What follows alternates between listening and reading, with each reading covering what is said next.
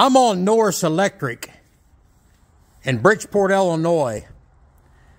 I got a total efficient, paid extra money for a energy efficient home.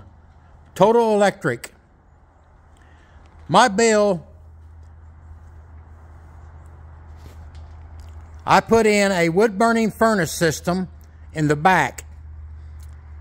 And my bill 2 years ago was $280.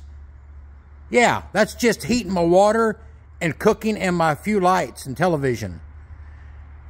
That's on Norris Electric Co-op. This year, I didn't burn no wood whatsoever. My electric bill to date, 2 years difference, $480. And Norris Electric works 4 days a week.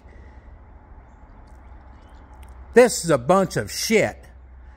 CIPS, the company they buy their electric from, I know a family of 5 in a 2-story home, Total Electric, don't even pay near this much. Norris Electric is sticking in people's asses and getting by with it. And whoever voted for Joe Biden, I hope they're happy. Because he's a piece of shit.